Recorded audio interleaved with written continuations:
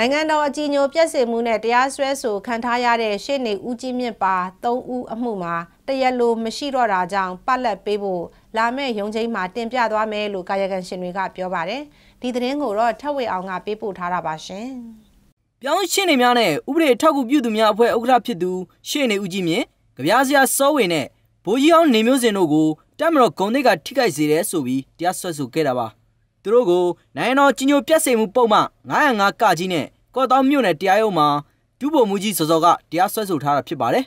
။လက်ရှိမှာတော့တရားလိုဒုဗိုလ်မှူးကြီးဟာတပ်မတော်ကနှုတ်ထွက်သွားပြီဖြစ်တဲ့အတွက်အဲ့ဒီအမှုကပတ်လက်ပေးရမယ့်အမှုဖြစ်တယ်လို့ရှေ့နေဦးကြီးမြင့်ကဇန်နဝါရီ25ရက်နေ့ရန်ကုန်မြို့ရှိအိုလာမစ်တာဝါမှာကျင်းပတဲ့သတင်းစာရှင်းလင်းပွဲမှာပြောဆိုလိုက်ပါတယ်။နိုင်ငံတကာဖိအားတွေဖြစ်နေတဲ့အချိန်မှာကျွန်တော်တို့တွေညီညွတ်ရမယ့်အချိန်ဖြစ်နေပါတယ်။ညီညွတ်တဲ့ခုခံတော်လှန်ရမယ့်ညီညွတ်တဲ့ဒီပါအားတွေကို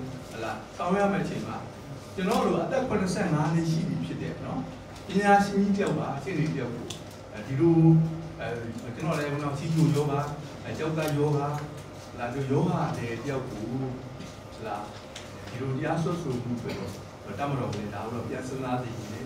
တယ်ဒါတော့နော်ကြုံလေးပြီးလို့ဒါလည်းကျွန်တော်ဒီကနေပြောချင်ပါဘူးပြီးခဲ့တဲ့ဇန်နဝါရီ20ရက်နေ့ရုံးချိန်မှာတရားလိုမရှိတော့တာကြောင့်အမှုကိုပတ်လက်ပေးဖို့ဗိုလ်ကြီးအောင်နေမျိုးစင်ကတင်ပြခဲ့သေးပေမဲ့တရားရုံးကစုံတရားဆုံးဖြတ်ချက်မပေးခဲ့ဘူးလို့သိရပါတယ်။အဲ့ဒီရုံးချိန်ကိုတရားလွှတ်တော်ရှေ့နေဦးကြီးမြင့်နဲ့ကြပြားစရာစောဝေတို့မတက်ရောက်ခဲ့တာကြောင့်ကော့တောင်မြို့နယ်တရားရုံးကဝန်ထမ်းထုတ်ထားပါတယ်။ဒါပေမဲ့ဖေဖော်ဝါရီ3ရက်နေ့ရုံးချိန်မှာလာရောက်တရားရင်ဆိုင်မယ်ဆိုတဲ့အကြောင်းတပ်ဆိုင်ရာရဲစခန်းနဲ့တရားရုံးတို့ထံစာပေးပို့ထားပြီးအဲ့ဒီစာကိုလက်ခံမခံတော့အဲ့ဒီရုံးချိန်ရောက်မှသာသိရမယ်လို့ဆိုပါတယ်။ Freedom Expression ကိုကာဝယ်ခြင်းနဲ့ပြည်တင်ရေးလုပ်ငန်းများကိုအကြမ်းဖက်အဖွဲ့အစည်းစာတင်ကြောင်းများတွတ်တော်များတွင်ကျွန်တော်ကလုပ်ကင်နေရသူဖြစ်ပါသည်။အခုခါလူသားပိုင်ခွင့်ရ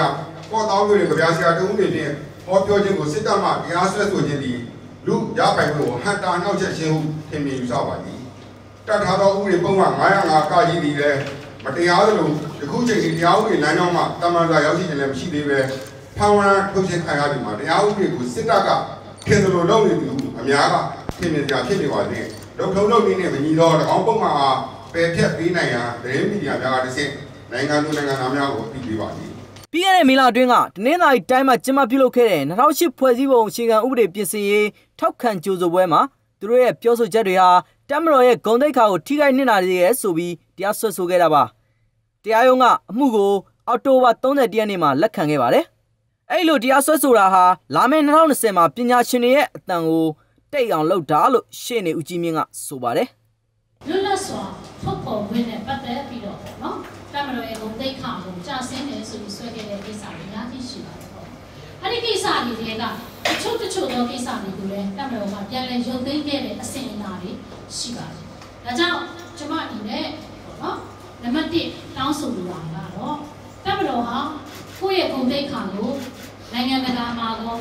ပြည်တွင်းမှာရောဂုဏ်သိက္ခာကိုပြန်လည်ဖတ်ဆယ်လို့ဆိုလို့ရှိရင်အခုနော်လွတ်လပ်စွာထုတ်ဖော်ပြောဆိုခွင့်နဲ့ဒီပြောဆိုထားတဲ့ဆရာဦးကြီးမြတ်ပါဝင်နော်ဒီပြောဆိုသူတွေပေါ်မှာဒါတရားစွဲဆိုမှုကိုရခင်တချို့သောမှုတွေလိုပဲပြန်လည်ရုပ်သိမ်းပေးဖို့တောင်းလို့ရတယ်အနုညွတ်မြတ်တာရခံချင်တယ်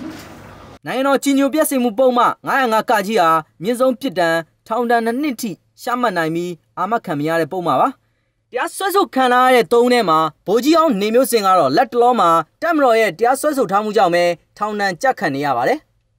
ကျွန်တော်ထုတ်ရအောင်ပါ